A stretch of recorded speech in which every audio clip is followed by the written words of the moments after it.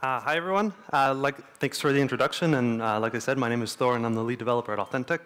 And I'd like to talk to you guys today about what it is that we're trying to build at Authenteq, the problem that we're trying to solve, how we're trying to solve it, and most importantly for this session, why BigchainDB and blockchain is one of the core facets of our technology stack. So is that how I do it? Yeah. So essentially what we are at Authenteq is a trusted identity verification service and a privacy tool. Now, before I get into exactly what that means, I want to talk to you guys a little bit about my own experience in seeing a need for a service like this. So a little over 3 years ago, I was moving here to Berlin, and like anyone who's moving to a new place, you have to find a place to live, right? So I was looking through the many different listings, like on Craigslist, WG-Gesucht, Immobilien Scout, if you guys are familiar with those services.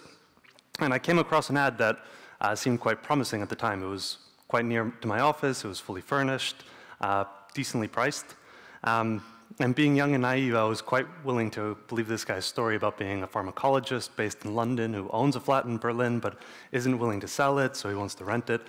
So I had an email correspondence with him, and we probably had something like 7 or 8 emails back and forth, and I shared some information with him.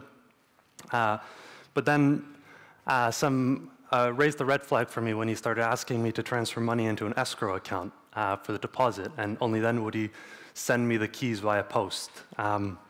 So again, wanting to believe this, I sent one more email with some fake information out of frustration, but also maybe just trying to gauge his response, to which he quickly replied, telling me never to contact him again and that he'd be more than willing to track me down, given that I've already given him some of my information. So very unsettling experience when moving to a new place. To the credit of the site that I was using, I did report the ad, and it was taken down almost immediately. But a few hours later, when I was looking through more listings, the same ad was back up, but under a different email, a different name, a different phone number. So this is kind of the uphill battle that a lot of these marketplaces deal with when trying to verify users, trying to get rid of fake accounts, scam accounts, and so forth. Another example I want to share, a little over a year ago, I purchased a domain name off an auction website. Completed the transaction, everything was fine, but then the support team got back to me saying they wanted to verify my account. So the way they wanted to do this was by placing 2 temporary hold charges on my credit card, under $2, and then have me report back to them exactly what dollar amounts had been put on hold. So actually a fairly novel approach. I mean, if it's your credit card, you should have access to the statements, right? The problem, at least in my case, was the UI for my internet banking didn't actually support showing hold charges at that time. So I had to call my customer service representative, and I got routed probably to 8 different agencies. I'm sure you guys are familiar with something like that. But all in all, I was able to report it back to the website I was using, and my account was reinstated, but this took about 2 days, so very cumbersome process. And again, who's to say if it's a stolen credit card or a hacked bank account? Who's to say it's really you? And anyway, as an example of this, this is a screenshot from a popular dark web marketplace where, among other things, you can buy hacked email accounts, fake email accounts, Facebook accounts, credit card numbers, bank accounts. And I haven't checked recently, but with the Equifax branch, you can imagine what other information might be out there. One more example I want to share with you guys before I get into Authenteq is the idea of age verification. So I'm sure you guys have seen something like this before, or like this. So if you're trying to see maybe a trailer for an R-rated movie, or you want to access the contents of some mature-rated video game, you might have to input your age field. Now, obviously, this doesn't really make sense because you can just put in whatever date of birth you want, right? Me personally, I always put January 1st, 1985, because when I first started seeing these inputs, that was the cutoff for 18, and I still do it now out of habit. But there's an inherent flaw here, and that's they're actually asking for more information than they need, right? A website like this only really needs to know if you're over 16, or depending on what it is, maybe if you're over 21 or over 18, depending on the market. So a date of birth is actually more information than is necessary. So this is where we come in. At Authenteq, what we're offering people is a digital biometric passport, which eliminates this anonymity while also ensuring privacy by giving the user control over their information. So the way this works is we have a very simple verification process. You download the app, you take a selfie. We actually do some verification on the selfie itself to make sure that it's not a photo of a photo or a photo of a video. After that, you scan your national ID or your passport. We do a face comparison check between the passport photo and your selfie to make sure it's the same person. And then we do some additional checks to check the integrity of the ID that you're using, to make sure it's not stolen, etc. And once everything is in place, you get issued what we call this Authenteq ID. And all that really is a blockchain transaction which is created on the mobile and completely signed by the user's private key, which we never see. And we actually take each individual piece of the identity, so your last name, your date of birth, whether you're over 16, and we create what we call claims. And each one of these claims is hashed and then signed by the user's private key, and that's what's stored in blockchain. We then store an additional transaction in blockchain referencing this one as basically a way to say we verified this person's identity. But once it's in blockchain, it's yours. And you have control and consent to who can see it and what you do with it. So why do we need blockchain? Well, as you can guess, it's a secure distributed storage. And it offers us this decentralized control. And that's what we really want to emphasize to the user, that this is your data, you consent to who sees it. So as an example of when I was talking about claims before, as an example, if you were signing up for, let's say, a poker website, and they want to verify your name and whether or not you're over 18, then as you being in control of the information, you would consent to that poker website being able to verify the information to us. And they would send us a claim saying, okay, this person says their first name is Thor, their last name is Karlsson, and they're saying they're over 18. And to each one of these claims, we respond true or false based on whether it's true or false. We don't say, no, his name is actually Mike, and he recently changed it from Thor, and he's over 18. In fact, this is his birthday. He's 27. So yeah. Just a shout out to IPDB and BigchainDB, why we're using them as a solution. For us, we looked at some other blockchain solutions, but by far BigchainDB was the fastest and most scalable of the solutions that we've seen. It's very secure, and I think anyone of you who've played around with BigchainDB can attest to its simplicity. So when I started working on this project a little over a year ago, I was amazed that within 30 minutes and a Python editor, I could already be creating transactions, signing them, uploading them to the blockchain, and then reading them. I thought that was, because for me, blockchain was always just kind of a big black box of cryptocurrencies. I had no idea how it worked. So this has really helped me to learn about this. And last but not least, it's a great team. They've really helped us technically and also helped us in honing our vision. For those of you that are interested in potentially using us, I'd just like to talk a little bit about our user base. So we actually have two sort of verticals.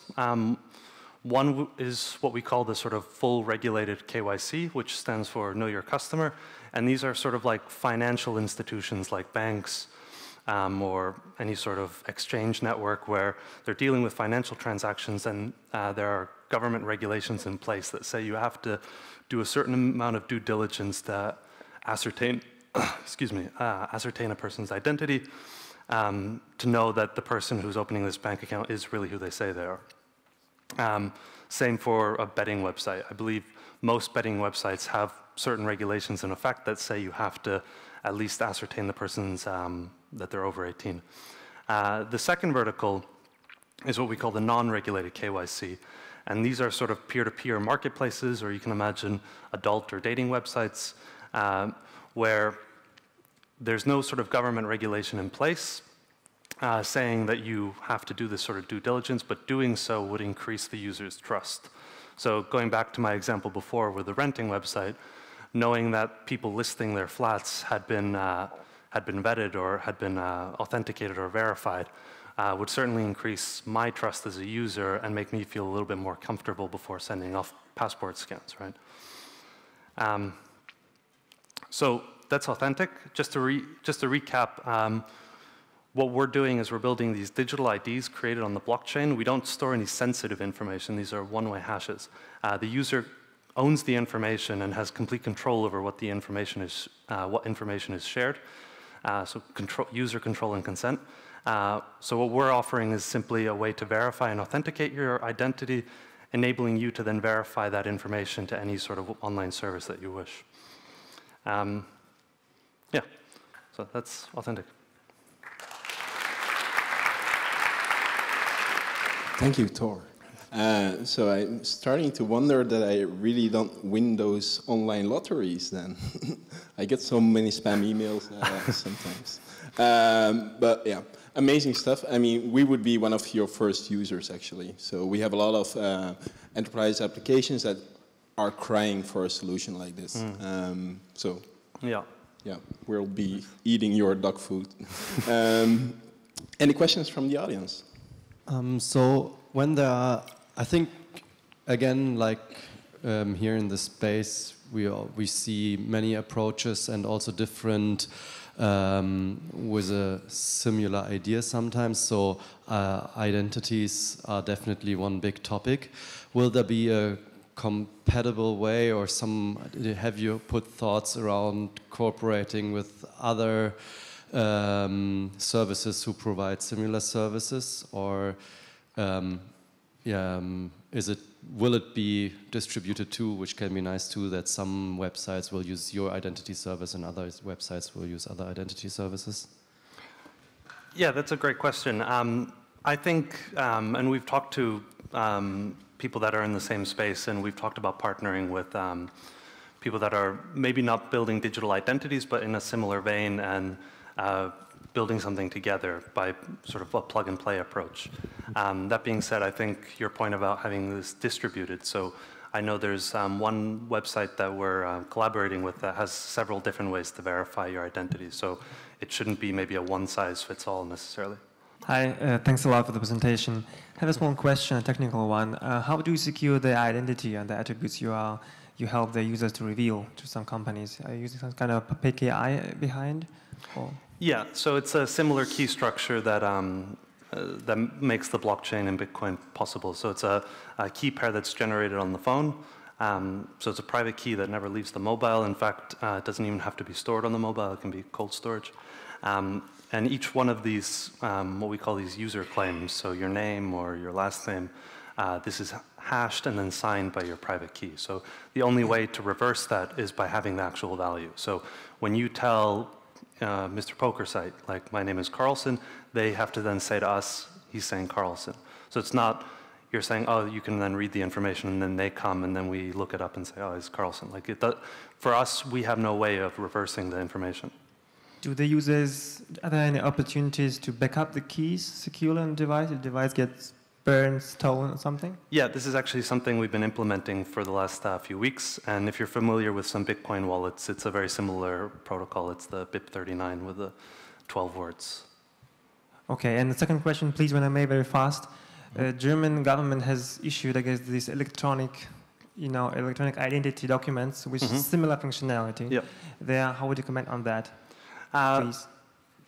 As in, like, are they a competitor, or? Well, if you could compare it technically, because it's something really different, what they do, and maybe how you see the future. Yeah, so that's a great question. And I mean, what we always want to build is a way to verify any sort of identity that you have. So whether it's an EID or simply a passport or just a paper document that, birth certificate or something. I mean, at the moment we're working with passports because that's an ICAO standard that's across the board for every country in the world. But we want to move into this space as well. So, for example, with a German EID, that could be another way of verifying, creating an Authenteq account using that as a backend, if that makes sense.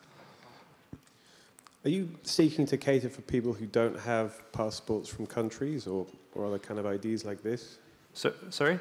Are you seeking to cater for people who don't have passports or driver's license, for example? At this time, no, because we wouldn't know how to create an Authenteq account without having that information. But that is something, I mean, this is a very interesting topic, especially with the refugee crisis. And I know there's another startup here in Berlin that is focused on that. But that's not a space that we're in yet, but it's something we would think about.